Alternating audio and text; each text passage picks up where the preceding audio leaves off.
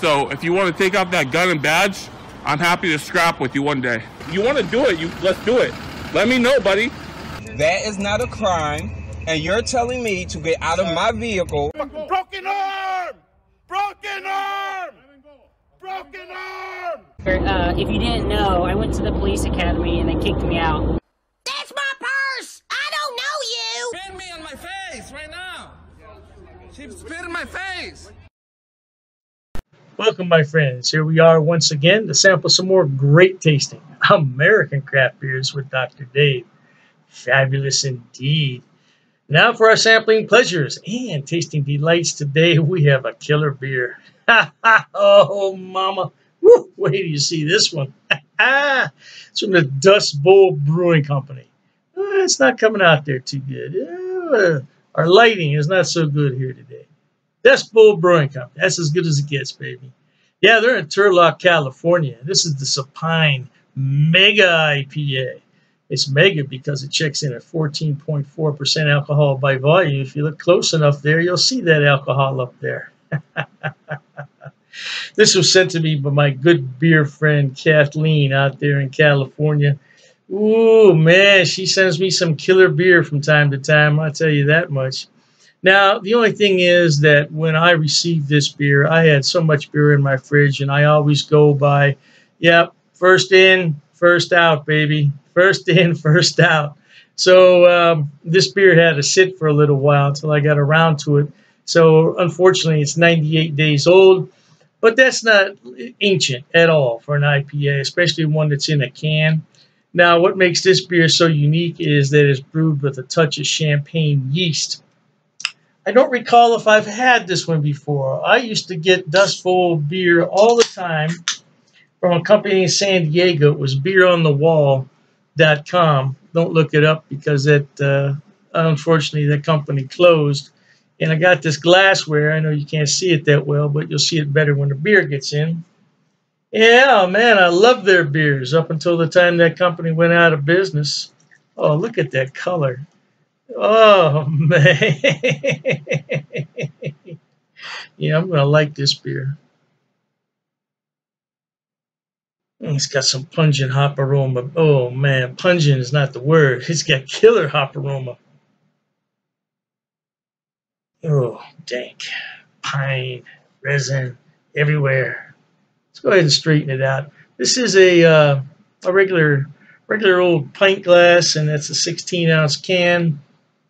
Oh, look at that beautiful copper color. Isn't that lovely? Isn't that lovely? Oh, man. It's got some nice carbonation flowing up from the bottom. Didn't make a whole lot of head, but a beer that's 14.4% alcohol is not really going to make a lot of head. Now, I could make it have some foam, but there's no purpose to that. Citrusy. A little bit of tropical fruit in there. I tell you, maybe some mango in there. Very, very good aromas off there. Hey, I want to thank the brewers there at Dust Bowl Brewing for all the hard work they did make this lovely beer so guys like me could enjoy it. Many thanks to Kathleen again. Cheers at home.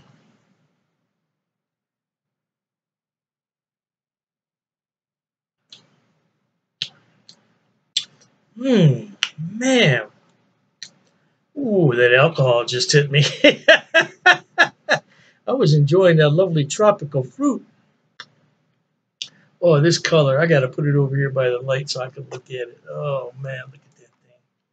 Ooh, baby. That beer is beautiful.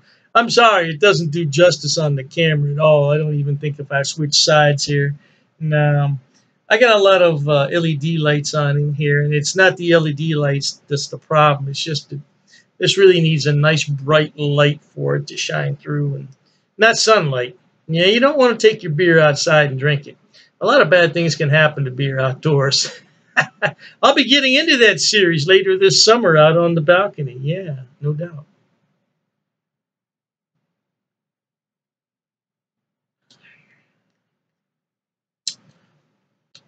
You better take your time with this beer. You remember, it's 14.4%. Now, where's my stir stick? See, if you want to make a a nice presentation. You can always put your stir stick in here. Of course, you hold it away from the electronics, off to the side, no doubt. And voila, there you go. You can see our little logo up there, the Dust Bowl. Oh, yeah, I always thought that this brewery had some fantastic brews. Oh, man. Can't remember any of the names of them right offhand, but they did have an IPA that was killer. Oh, it wasn't this one. It wasn't this. Oh, I got something in my eye. Just that fast, something flew in my eye.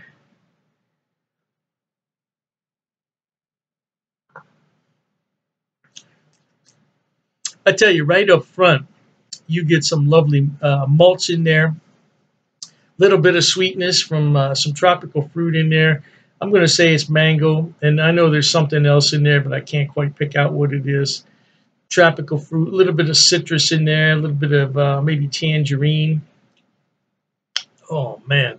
Some dankness in there, some pine resin. Ooh. And then you got this killer dry finish on there. Oh, man. And that alcohol is definitely in there. It's warming me up a little bit. This would be a good winter warmer, baby. Oh, I'm so happy Kathleen sent this to me. You just don't know, Kathleen. I love these beers from Dust Bowl. Oh, yeah. Got a little bit more now. And remember, there's some age on this. But again, it's in a can, and it's been in my refrigerator the entire time I've had it. So that works in favor of the beer.